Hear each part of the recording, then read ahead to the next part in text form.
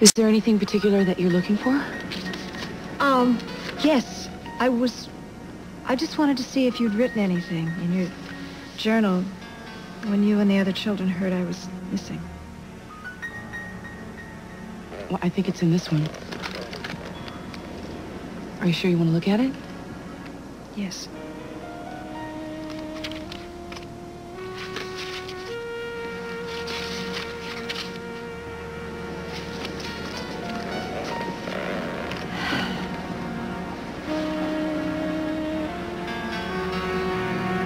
Mason is trying to be strong.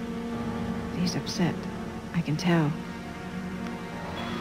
But the little kids, that's the worst part. Ted and Kelly don't understand. They think she'll be back, but she won't. I'll have to be especially nice to them for a while, till they stop thinking about it.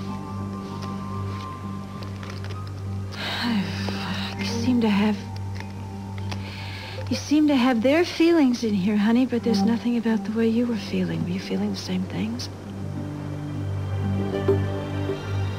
Eden. Princess, there was an accident on the boat. Mama is missing. Do you understand me? We can't give up hope, sweetheart. They're doing everything they can to find her.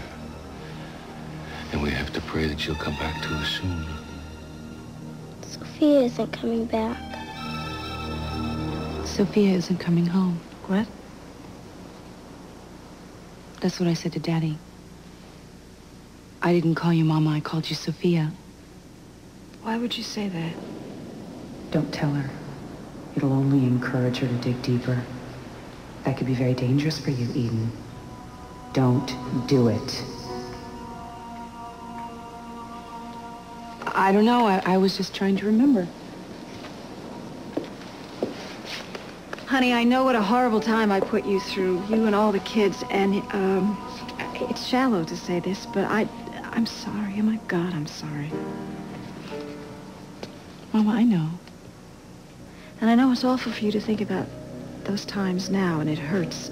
But I think we should. I think it's important to both of us. We can figure out what's going on with us. The study, Eden. Talk about the study. I know, you're right. But avoiding is not a good thing. It's like you with the study, how you don't want to go in there alone. It's like buying into a fear. I know. Well, that's why I think it's a good idea if you go in there and you try to confront your fears. I mean, it's the only way you're going to get rid of them. You're probably right.